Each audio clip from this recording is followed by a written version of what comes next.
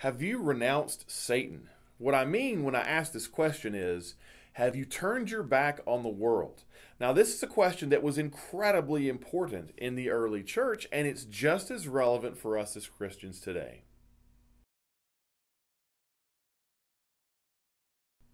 Hey there, everyone. My name is Dwayne Bryan. It's good to see you again. If you haven't already subscribed to this channel, you can click the button in the lower right-hand corner of your screen, tap the bell, and you'll get a notification every time I post something new. Well, our theme verse for today is Acts chapter 3, verses 19 to 21. Repent, therefore, and turn back, that your sins may be blotted out, that times of refreshing may come from the presence of the Lord, and that he may send the Christ appointed for you, Jesus, whom heaven must receive until the time for restoring all the things about which God spoke by the mouth of his holy prophets long ago.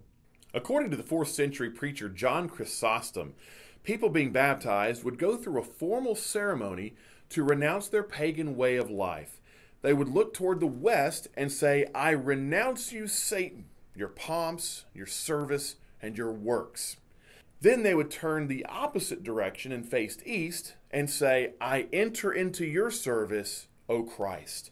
The pomps referred to the pagan religious processions. Historically, this had been an important part of public life in both Greece and Rome. Religion was a very visible affair to everyone in the community. The service that Chrysostom mentioned indicated pagan worship. They were now going to worship Jesus instead of false gods.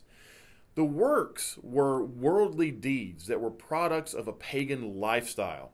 So by making this declaration, the person being baptized was telling the entire world that he or she was repudiating everything worldly and unchristian.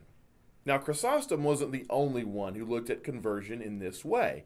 A number of influential early theologians in the church used similar wording.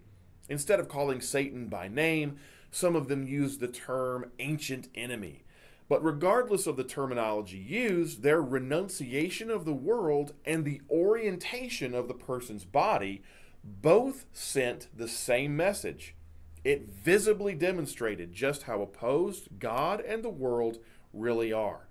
Now, the gesture was more than symbolic. It visibly represented the distance that they and we must put in between ourselves and sin at all times.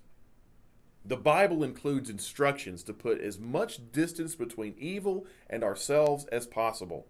The book of Proverbs says, "Do not swerve to the right or to the left. Turn your foot away from evil." That's in chapter 4 and verse 27. But it also says, "By the fear of the Lord one turns away from evil." Chapter 16 and verse 6. Paul tells Timothy to flee youthful passions and avoid associating with ungodly people. He tells the Corinthians to flee sexual immorality and idolatry. He also tells the Thessalonians to be mindful about even giving the appearance of wrongdoing. In other words, don't do anything that could be misinterpreted as sin by the casual observer. Now, Jesus calls us to turn our backs on sin, but our culture has a way of making it attractive. And one way of doing this is to downplay the importance of goodness. Some people equate innocence with naivete. They portray Christians as inexperienced, gullible, or idealistic people who don't quite understand how the world works. Others will say to a person who is pure, "Well, you're just a do-gooder or a goody two-shoes trying to make the rest of us look bad. And if you're righteous, well, that's just because you think you're better than other people, and you certainly don't want to be one of those." Well, another way the world makes sin attractive is to give it the appearance of goodness.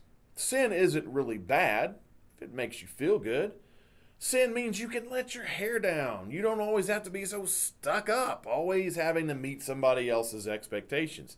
I mean, you don't have to be a monk or a nun to be a decent person, right? Well, some people think that innocence is unrealistic or even childish. In truth, renouncing Satan doesn't mean making ourselves ignorant. It's the conscious decision to resist the world's charms and temptations. It also means to participate in a spiritual battle against an ancient and powerful enemy. Well, renouncing Satan means to reject death and destruction and to embrace everything good and noble that God has planned for our lives. You see, turning our back on the world isn't a loss.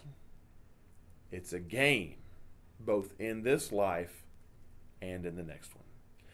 Well, everyone, as always, thank you for spending a little bit of your day with me. I'll see you next time.